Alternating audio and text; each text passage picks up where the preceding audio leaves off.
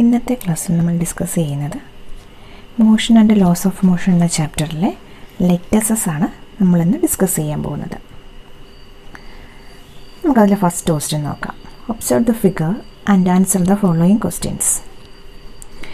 When the card is suddenly stuck of, what happen to the coin? Y? നമുക്കവിടെ ഒരു picture കാണിച്ചിട്ടുണ്ട്. എന്താണ്? ഒരു ഗ്ലാസ്സിന് മുകളിൽ ഒരു കാർഡ്ബോർഡോ കട്ടിയുള്ള പേപ്പറോ എന്തെങ്കിലും ആയിക്കോട്ടെ, അത് വെച്ചിട്ടുണ്ട്. അതിന് മുകളിലൊരു കോയിനും കൂടെ വെച്ചിട്ടുണ്ട് അല്ലേ. ഇതൊരു ഗ്ലാസ് ഇരിക്കുന്നു, ഗ്ലാസ്സിന് മുകളിൽ ഒരു പേപ്പർ വെച്ചിട്ടുണ്ട്, പേപ്പറിന് മുകളിലൊരു കോയിനും വെച്ചിട്ടുണ്ട്. നമ്മളോട് പറഞ്ഞിരിക്കുന്നത് ഈ പേപ്പറിനെ നമ്മളിങ്ങനെ തട്ടിത്തെറിപ്പിച്ച് കഴിയുമ്പോൾ എന്താണ് സംഭവിക്കുക? നമ്മൾ ഇതിപ്പം ഇവിടെ നിന്നും അങ്ങോട്ടേക്കാണ് നമ്മൾ പതുക്കെ ഇങ്ങനെ തട്ടുന്നതെന്ന് വിചാരിക്കുക. അപ്പോൾ എന്ത് സംഭവിക്കും? നമ്മുടെ ഈ കോയിന് അതിനുള്ളിലേക്ക് ചാടും. ആ കോയിന് കൃത്യമായിട്ട് ആ ഗ്ലാസ്സിനുള്ളിലേക്ക് തന്നെ വീഴാനുള്ള കാരണം എന്തായിരിക്കും? നമ്മൾ ന്യൂട്ടൻ്റെ first law, second law, third law, അങ്ങനെ 3 ലോസ് നമ്മൾ പഠിച്ചിട്ടുണ്ട്. അതിലെ ഫസ്റ്റ് ലോസിലൂടെ നമുക്കൊന്ന് നോക്കാം അല്ലേ. ഫസ്റ്റ് ലോയിൽ നമ്മൾ inertia of rest, inertia of motion ഇതൊക്കെ പഠിച്ചിരുന്നു.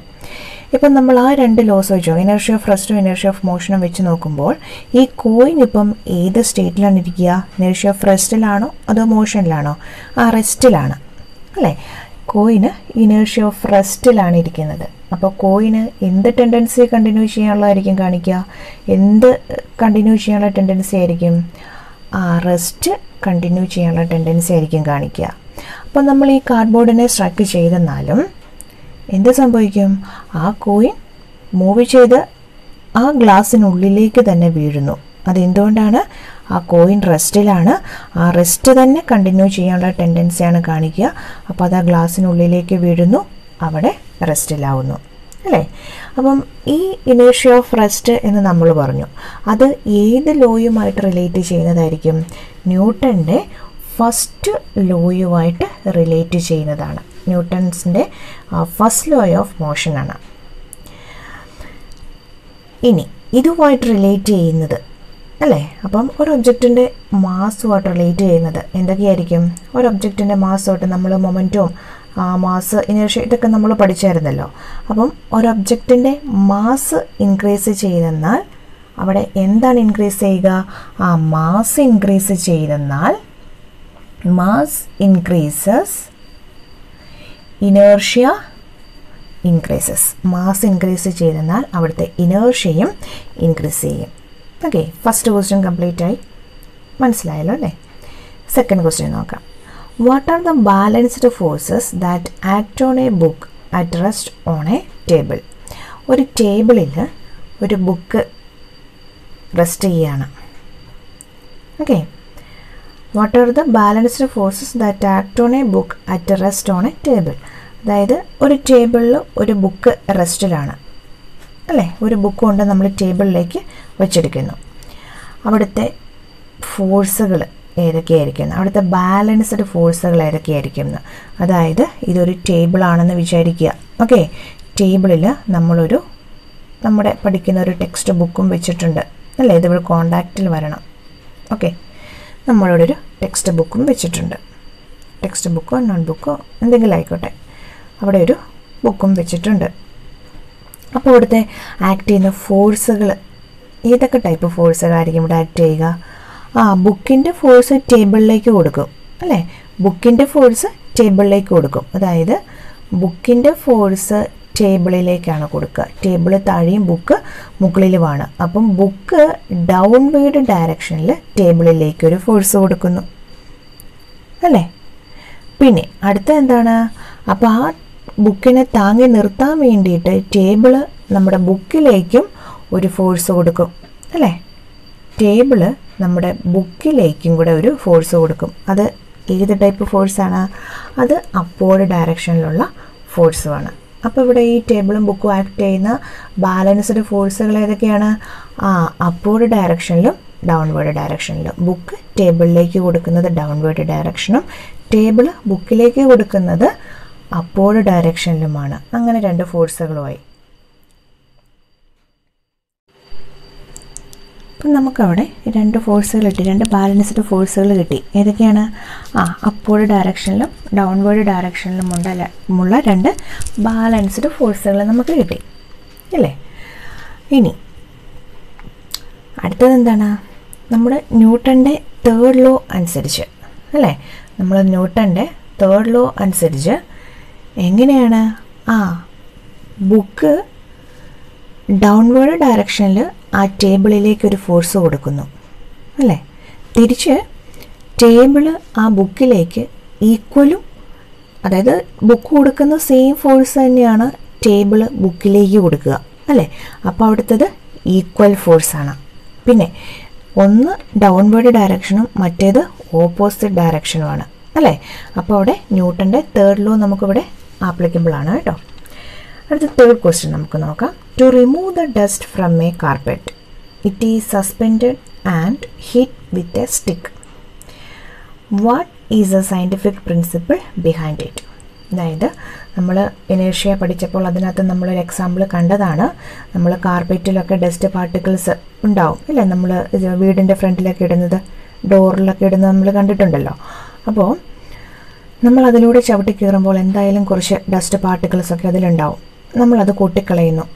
അതിൽ ഒന്നെങ്കിൽ നമ്മൾ സ്റ്റിക്ക് വടി കൊണ്ട് ഇങ്ങനെ തട്ടിക്കളയുന്നു, അല്ലെങ്കിൽ എന്തെങ്കിലും ഒരു കമ്പോ എന്തെങ്കിലും വെച്ച് തട്ടിക്കളയുന്നു, അല്ലെങ്കിൽ നമ്മൾ ആ കാർപ്പറ്റ് ഡയറക്റ്റ് കൊണ്ട് ഇങ്ങനെ അടിച്ച് കൊട്ടിക്കളയാറുണ്ട്.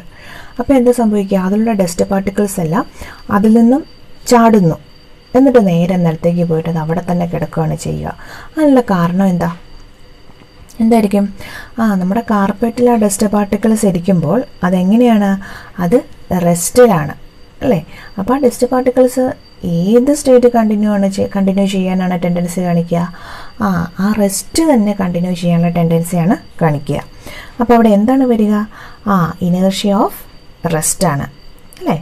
അപ്പോൾ ഇനേർഷ്യ ഓഫ് റെസ്റ്റാണ് ആ പ്രിൻസിപ്പിൾ എന്ന് പറയുന്നത്. ഓക്കെ, അപ്പം നമ്മളിങ്ങനെ തൂക്കി പിടിച്ചിട്ട് നമ്മളിങ്ങനെ എന്തെങ്കിലും ഇങ്ങനെ കൊട്ടി ഇങ്ങനെ കളഞ്ഞു കഴിയുമ്പോൾ അത് എന്താണ്? അത് നേരെ താഴേക്ക് പോയിട്ട് അവിടെ റെസ്റ്റ് ചെയ്യുകയാണ് ചെയ്യുന്നത്. അതിൻ്റെ സയൻറ്റിഫിക് പ്രിൻസിപ്പിൾ എന്ന് പറയുന്നത് ഇനേർഷ്യ ഓഫ് റെസ്റ്റ് ആണ്. നമ്മുടെ fourth question. A car and A bus are travelling at the same velocity. ഒരു കാറും ഒരു ബസ്സും സെയിം വെലോസിറ്റിയിൽ മൂവ് ചെയ്യുന്നു അല്ലെങ്കിൽ ട്രാവൽ ചെയ്യുന്നു. അപ്പോൾ കാറ് ബസ് എന്ന് പറഞ്ഞു കഴിയുമ്പോൾ നമുക്കറിയാം അല്ലേ, കാറെന്ന് പറയുന്നത് ചെറിയ ഒന്നാണ്, ബസ് എന്ന് പറഞ്ഞു കഴിയുമ്പോൾ എന്താണ്? വലുതാണ് അല്ലേ. അപ്പോൾ അവിടുത്തെ മാസിൽ വ്യത്യാസം വരും. കാറ് ചെറുതാണ്, ബസ് വലുതാണ്, അപ്പോൾ അവിടെ മാസിൽ വ്യത്യാസം വരും അല്ലേ. Which has greater momentum? ഇതിൽ കാറിനാണോ ബസ്സിനാണോ ഗ്രേറ്റർ മൊമെൻറ്റം എന്നാണ് ചോദിച്ചിരിക്കുന്നത്. വൈ? എന്തുകൊണ്ട്? എന്തായിരിക്കും? നമുക്ക് കാറും ബസ്സും ട്രാവൽ ചെയ്യുന്നത് സെയിം വെലോസിറ്റിയിലാണ്. കാറിൻ്റെയും ബസ്സിൻ്റെയും വെലോസിറ്റി എന്ന് പറയുന്നത് സെയിം ആണ്. പക്ഷേ ഏതിലായിരിക്കും മൊമെൻറ്റം കൂടുതൽ? ഏതിനായിരിക്കും മൊമെൻറ്റം കൂടുതൽ വരിക? നമുക്കവിടെ മാസുമായിട്ട് റിലേറ്റ് ചെയ്ത് നോക്കാം. കാറിനെ അപേക്ഷിച്ച് നമ്മുടെ ബസ്സിന് മാസ് കൂടുതലാണ് അല്ലേ. അപ്പോൾ mass increases, momentum also increases. അപ്പോൾ അവിടുത്തെ മൊമെൻറ്റം കൂടുതൽ ഏതിനായിരിക്കും? ബസ്സിനായിരിക്കും. എന്തുകൊണ്ടാണ്? കാറിനേക്കാൾ മാസ് കൂടുതൽ ഏതിനാണ്? ബസ്സിനാണ്. അതുകൊണ്ട് മൊമെൻറ്റം കൂടുതലും ഏതിനായിരിക്കും? ഈ ബസ്സിനായിരിക്കും മൊമെൻറ്റവും കൂടുതൽ അല്ലേ. നമുക്ക് ഈ ഇക്വേഷൻ വെച്ചിട്ട് വേണമെങ്കിൽ എഴുതാം. P equal to m into V, അതായത് P means momentum, momentum equal to mass into velocity അല്ലേ. അവിടുത്തെ മാസ് ഇൻക്രീസ് ചെയ്തെന്നാൽ മൊമെൻറ്റവും ഇൻക്രീസ് ചെയ്യും. അപ്പോൾ കാറും ബസ്സും വെച്ച് നോക്കുമ്പോൾ ബസ്സിനാണ് മാസ് കൂടുതൽ, അപ്പോൾ മൊമെൻറ്റം കൂടുതലും ബസ്സിനായിരിക്കും. നമ്മുടെ ഫിഫ്ത്ത് ക്വസ്റ്റ്യൻ നോക്കാം. On the basis of Newton's third law of motion, explain the force that helps to propel a rocket upwards. ഇത് നമ്മൾ ന്യൂട്ടൻ്റെ തേർഡ് ലോയിൽ പഠിച്ചതാണ് അല്ലേ. എങ്ങനെയാണ്? ന്യൂട്ടൻ്റെ തേർഡ് ലോ അനുസരിച്ച് ഈ റോക്കറ്റ് അപ്വേർഡ് ഡയറക്ഷനിൽ പൊങ്ങുന്നതിന് എങ്ങനെയാണ് അവിടുത്തെ ഫോഴ്സ് ഹെൽപ്പ് ചെയ്യുന്നതെന്ന് എങ്ങനെയാണ് നമുക്കറിയാം. നമ്മുടെ റോക്കറ്റ് ജസ്റ്റ് ഒരു മോഡൽ. ഇവിടെ നമ്മൾ എന്ത് ചെയ്യുന്നു? ഇവിടെ നമ്മൾ തീ കൊടുക്കുകയാണ് ചെയ്യുന്നത് അല്ലേ. തീ കൊടുത്ത് ഇത് കഴിയുമ്പോഴത്തേക്കിനും എന്ത് സംഭവിക്കും? അതിനുള്ളിൽ നിന്നുള്ള ഗ്യാസ് അല്ലേ? ഇതിനുള്ളിൽ നിന്നും ഗ്യാസ് എന്ത് ചെയ്യും? ഡൗൺവേർഡ് ഡയറക്ഷനിൽ ഇങ്ങനെ നല്ല വെച്ചാൽ ഇങ്ങനെയൊന്നും അല്ല, നല്ല ഹൈ ഫോഴ്സിലാണ്, ഭയങ്കര ഫോഴ്സിലാണ് ഇവിടെ ഗ്യാസ് പുറത്തേക്ക് വരിക, അല്ലേ? ഇതിൻ്റെ ഇവിടെ നിന്നും ഗ്യാസ് ഈ പുറത്തേക്ക് പോകുന്ന ആ ഒരു ഫോഴ്സ് കൊണ്ട് നമ്മുടെ റോക്കറ്റ് അപ്വേർഡ് ഡയറക്ഷനിൽ മൂവ് ചെയ്യും. ഓക്കെ, അതാണ് അവിടുത്തെ പ്രിൻസിപ്പിൾ എന്ന് പറയുന്നത്. ഇനി 6th one, A car travels at A velocity of 15 meter. ഒരു കാറ് ട്രാവൽ ചെയ്യുന്ന വെലോസിറ്റി 15 meter ആണ്. ജസ്റ്റ് ഒരു പ്രോബ്ലം ആണ് കേട്ടോ. The total mass of the car and the passengers in it is 1000 kilogram. Find the momentum of the car. അതായത് ഒരു car travel ചെയ്യുന്ന velocity എന്ന് പറയുന്നത് നമുക്കിവിടെ വി ആയിട്ട് എടുക്കാം. വെലോസിറ്റി എന്ന് പറയുന്നത് 15 meter/second ആണ്. ആ കാറിൻ്റെയും അതിനുള്ളിലെ പാസഞ്ചേഴ്സിൻ്റെയും കൂടെയുള്ള മാസ്, അതായത് ടോട്ടൽ മാസ് എന്ന് വേണമെങ്കിൽ നമുക്ക് പറയാം, അല്ലേ? ടോട്ടൽ മാസ് എത്രയായിരിക്കും? 1000 kilogram, അല്ലേ? 1000 kilogram. അതായത് അതിനുള്ളിലുള്ള പാസഞ്ചറിൻ്റെയും കാറിൻ്റെയും കൂടെ മാസാണ് 1000 എന്ന് പറയുന്നത്. Find the momentum of the car. കാറിൻ്റെ മൊമെൻറ്റം കണ്ടുപിടിക്കണം. നമുക്കറിയാമല്ലോ മൊമെൻറ്റം കണ്ടുപിടിക്കാനുള്ള ഇക്വേഷൻ എന്താണ്? മൊമെൻറ്റം P = m × v, അല്ലേ? നമ്മൾ മൊമെൻറ്റത്തിനെ റെപ്രസെൻ്റ് ചെയ്യുന്ന P എന്ന ലെറ്റർ കൊണ്ടാണ്. നമ്മൾ m എടുത്തു കഴിഞ്ഞാൽ അവിടെ മാസ് ഉണ്ട്, അല്ലേ? മാസ് ഉണ്ട്. അതുകൊണ്ട് നമുക്കിവിടെ m എടുക്കാൻ പറ്റത്തില്ല, P എന്നാണ് എടുക്കുക. മൊമെൻറ്റത്തിൻ്റെ ഫസ്റ്റ് ലെറ്റർ m ആണ്. അപ്പോൾ ഇവിടെ നമ്മൾ സാധാരണ അങ്ങനെയാണ് വെലോസിറ്റിക്ക് v എടുക്കുന്നത് പോണക്ക്, അല്ലെങ്കിൽ മാസിന് m എടുക്കുന്നവർക്ക് മൊമെൻറ്റം എടുക്കുമ്പോൾ m ആണ് വരേണ്ടത്. പക്ഷേ മാസ് ഉണ്ട്, അതുകൊണ്ട് നമ്മൾ ഏത് ലെറ്റർ വെച്ചിട്ടാണ് റെപ്രസെൻ്റ് ചെയ്യുക? P വെച്ചിട്ടാണ്, അല്ലേ? അപ്പോൾ P = mass into velocity. Mass എത്രയാണ്? 1000 ഇൻറ്റു വെലോസിറ്റി എന്ന് പറയുന്നത് 15 meter/second. 15 × 1 15, 3 zeros. 15,000. മാസിൻ്റെ unit kilogram, വെലോസിറ്റിയുടെ unit meter/second. Kilogram meter/second ആണ് നമ്മുടെ മൊമെൻറ്റത്തിൻ്റെ യൂണിറ്റ്, അല്ലേ? അപ്പോൾ ഇവിടുത്തെ ടോട്ടൽ മൊമെൻറ്റം എന്ന് പറഞ്ഞാൽ എത്രയാണ്? 15,000 kilogram meter/second. കിലോഗ്രാം എന്ന് പറഞ്ഞാൽ മാസിൻ്റെയും meter/second എന്ന് പറയുന്നത് വെലോസിറ്റിയുടെ. അപ്പോൾ ടോട്ടൽ എത്ര വരും? 15,000 kilogram meter/second. അടുത്ത 7th one, give A reason. കാരണം പറയാനാണ് പറഞ്ഞിരിക്കുക. When A bullet is fired from A gun, the gun റിക്കോയിൽസ്. നമ്മളത് ആക്ഷൻ ആൻഡ് റിയാക്ഷൻ എന്ന സെക്ഷനിൽ നമ്മൾ പറഞ്ഞതാണ്. Bullet is fired from A gun. ഗണ്ണിൽ നിന്നും ബുള്ളറ്റ് ഫയർ ചെയ്യുന്നു, തെറിച്ചു പോകുന്നു. അപ്പോൾ ഗണ്ണ് ജസ്റ്റ് റിക്കോയിൽ പുറകോട്ടിങ്ങനെ മൂവ് ചെയ്യും. കാരണം എന്തുകൊണ്ടാണ്? നമ്മൾ ആക്ഷൻ റിയാക്ഷനും പറഞ്ഞതാണല്ലോ, അല്ലേ? അപ്പോൾ നമ്മളിങ്ങനെ ഫയർ ചെയ്ത് കഴിയുമ്പോൾ അതിൽ നിന്നും നമ്മുടെ ബുള്ളറ്റ് ഫോർവേഡ് ഡയറക്ഷനിൽ മൂവ് ചെയ്യും, അല്ലേ? അപ്പോൾ ആ ഫോർവേഡ് ഡയറക്ഷൻ മൂവ് ചെയ്യുന്ന ആ ഫോഴ്സ് കൊണ്ട് നമ്മുടെ ഗണ്ണ് ബാക്ക്വേർഡ് ഡയറക്ഷനിലേക്ക് ജസ്റ്റ് ഒന്ന് മൂവ് ചെയ്യും, അല്ലേ?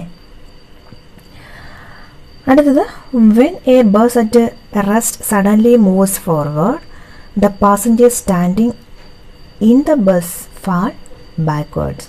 അതായത് മൂവ് ചെയ്തുകൊണ്ട് ബസ് അറ്റ് റെസ്റ്റ്, അതായത് റെസ്റ്റിലിരിക്കുന്ന ഒരു ബസ് പെട്ടെന്ന് മുമ്പോട്ടെടുക്കുന്നു, അല്ലേ? അപ്പോൾ എന്ത് സംഭവിക്കും? അതിനുള്ളിലുള്ള പാസഞ്ചേഴ്സ് ഈ ബാക്കിലോട്ട് ഇങ്ങനെ മറിഞ്ഞ് വീഴാൻ പോവാറുണ്ട്. അതെന്തുകൊണ്ടാണെന്ന്, അല്ലേ? അപ്പോൾ നമുക്കത് ഇനേർഷ്യയായിട്ട് റിലേറ്റ് ചെയ്ത് പറയാം. എങ്ങനെയാണ്? അത് ബസ് റെസ്റ്റിലായിരുന്നപ്പോൾ അത് ഏത് സ്റ്റേറ്റിലായിരുന്നു? ഇനേർഷ്യ ഓഫ് റെസ്റ്റിലാണ്, അല്ലേ? അപ്പം നമ്മൾ ആ ബസ് പെട്ടെന്ന് സ്റ്റാർട്ട് ചെയ്ത് പെട്ടെന്ന് ഇങ്ങനെ മുമ്പിലേക്ക് ഇങ്ങനെ പാസ് ചെയ്തപ്പോഴത്തേക്കിനും അതിനുള്ളിലെ പാസഞ്ചേഴ്സ് എന്ത് ടെൻഡൻസിയാണ് കാണിക്കുക? ഇനേർഷ്യ ഓഫ് റെസ്റ്റ് തന്നെ കണ്ടിന്യൂ ചെയ്യാനുള്ള ടെൻഡൻസിയാണ് കാണിക്കുക. അപ്പോൾ ആ റെസ്റ്റ് കണ്ടിന്യൂ ചെയ്യാനുള്ള ടെൻഡൻസി കാണിക്കുന്നത് കൊണ്ടാണ് ബാക്ക്വേർഡ് ഡയറക്ഷനിലേക്ക് നമ്മളിങ്ങനെ മറിഞ്ഞു ഫാൾ ചെയ്യാൻ പോകുന്നത്. ഇനിയിപ്പോൾ പെട്ടെന്ന് ഇങ്ങനെ സ്പീഡിൽ മൂവ് ചെയ്തുകൊണ്ടിരിക്കുന്ന ഒരു ബസ്സാണ് പെട്ടെന്ന് സ്റ്റോപ്പ് ചെയ്യുകയാണ്. അപ്പോൾ എന്താ സംഭവിക്കും? നമ്മളിങ്ങനെ മുമ്പിലോട്ടിങ്ങനെ ആഞ്ഞു പോകാറുണ്ട്, അല്ലേ? മുമ്പിലോട്ടിങ്ങനെ ആഞ്ഞു പോകാറുണ്ട്, വീഴാൻ പോകാറുണ്ട്. അതെന്തുകൊണ്ടാണ്? നമ്മൾ മോഷൻ, അല്ലേ? നമ്മളൊരു മോഷനിലായിരുന്നു. അപ്പോൾ ആ മോഷൻ കണ്ടിന്യൂ ചെയ്യാനുള്ള ടെൻഡൻസിയാണ് കാണിക്കുക അല്ലേ. അപ്പം നമ്മൾ ബസ് മൂവ് ചെയ്യുന്നതനുസരിച്ച് നമ്മളും മോഷനിലായിരുന്നു. അപ്പോൾ ബസ് പെട്ടെന്ന് സ്റ്റോപ്പ് ചെയ്ത് കഴിയുമ്പോഴത്തേക്കിനും എന്ത് സംഭവിക്കും? നമ്മൾക്ക് മൂവ് ചെയ്യാനുള്ള ടെൻഡൻസി കാണിക്കും. അപ്പോൾ നമ്മൾ എന്ത് സംഭവിക്കും? പെട്ടെന്ന് സ്റ്റോപ്പ് ചെയ്ത് കഴിയുമ്പോഴത്തേക്കിനും നമ്മൾ മോഷൻ കണ്ടിന്യൂ ചെയ്യാനുള്ള ടെൻഡൻസി കാണിക്കുന്നത് കൊണ്ടാണ് നമ്മളിങ്ങനെ മുമ്പോട്ട് വീഴാൻ പോവുക. അപ്പോൾ നമ്മൾ ഇവിടെ നമ്മുടെ ക്വസ്റ്റ്യൻ ഇതാണ്, ബാക്ക്വേർഡ് ഡയറക്ഷനിലേക്ക് ഫാൾ ചെയ്യുന്നതിന് കാരണം എന്തുകൊണ്ടാണ്? അവിടെ റെസ്റ്റിലായിരുന്നു, അത് പെട്ടെന്ന് മൂവ് ചെയ്തപ്പോഴത്തേക്കിനും റെസ്റ്റ് തന്നെ കണ്ടിന്യൂ ചെയ്യാനുള്ള ടെൻഡൻസി കാണിക്കുന്നത് കൊണ്ടാണ്. Okay, next one, V slips on A മോസി surface.